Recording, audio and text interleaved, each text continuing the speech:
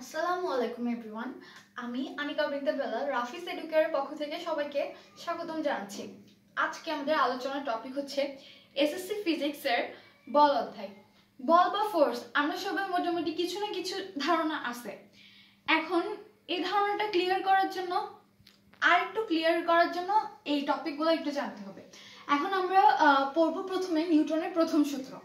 নিউটনের প্রথম সূত্র থেকে মেইনলি বল কি সে ধারণাটা পাওয়া যায়। নিউটন তার সূত্রে বলেছেন বল প্রয়োগ না করলে স্থির বস্তু চিরকালই স্থির থাকবে এবং গতিশীল বস্তু সমবেগে চলতে থাকবে। এটার মানে হচ্ছে যদি আমি বল বা ফোর্স না প্রয়োগ করি তাহলে একটা স্থির বস্তু স্থিরই থাকবে। এখন অনেকের প্রশ্ন আসতে পারে, আমি মাঝে মাঝে একটা ফুটবল রেখে দিলাম, এটা একটু দূরে সরে গেল, হয়তো এটা বাতাসের জন্য হইতে পারে।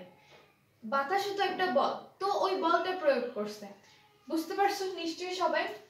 এখন জড়তা কি? একটা বস্তু যে স্থিরই থাকতেছে। নিউটনের সূত্র থেকে কি বুঝলাম? যে স্থির বস্তু চিরকালই স্থির থাকবে যদি না বল প্রয়োগ করি। তো ওই টেন্ডেন্সিটাই হচ্ছে আমাদের জড়তা। স্থির বস্তু স্থির থাকবে এবং গতিশীল বস্তু সমবেগে চলতে থাকার যে প্রবণতা, যে টেন্ডেন্সি, সেটাই হচ্ছে জড়তা।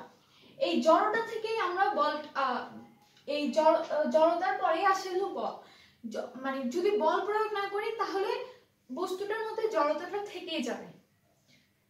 আচ্ছা, এখন বল, কিছু মৌলিক বল আছে। মৌলিক বল হচ্ছে চারটি: মহাকর্ষ বল, তাড়িৎচুম্বক বল, নিউক্লিয়ার বল। এই নিউক্লিয়ার বলকে আবার দুইটা ভাগে ভাগ করছে, সবল এবং দুর্বল। এখন মহাকর্ষ বলটা কি? আমরা সবাই মহাকর্ষ বল সম্পর্কে মোটামুটি জানি, কারণ ক্লাস 8-এ আমাদের একটা চ্যাপ্টার ছিল এটা নিয়ে। মহাকর্ষ বলটা হচ্ছে সবগুলো বলের মধ্যে সবচেয়ে দুর্বল।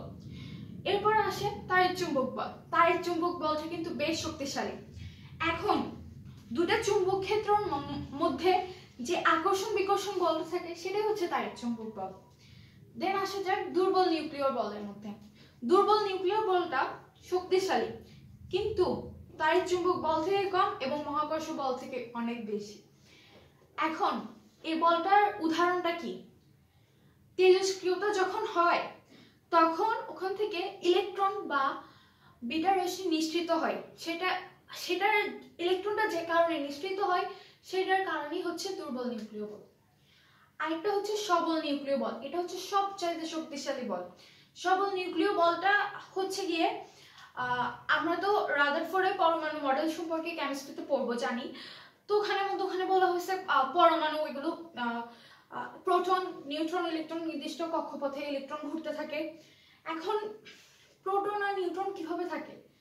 এই প্রোটন আর নিউট্রনের মাঝখানে যে বলটা কাজ করে সেটাই হচ্ছে সবল নিউক্লিয় বল।